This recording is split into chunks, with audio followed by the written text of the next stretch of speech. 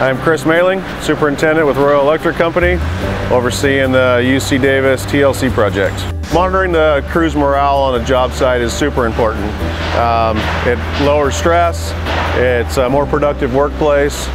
A crew that's stressed out and has poor morale you get bad attitudes, productivity goes down, we have greater risks of accidents happening, people not paying attention.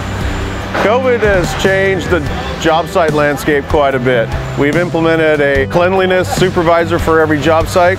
They're in charge of wiping down hard surfaces, making sure that everybody has their face masks and wiping down ladders.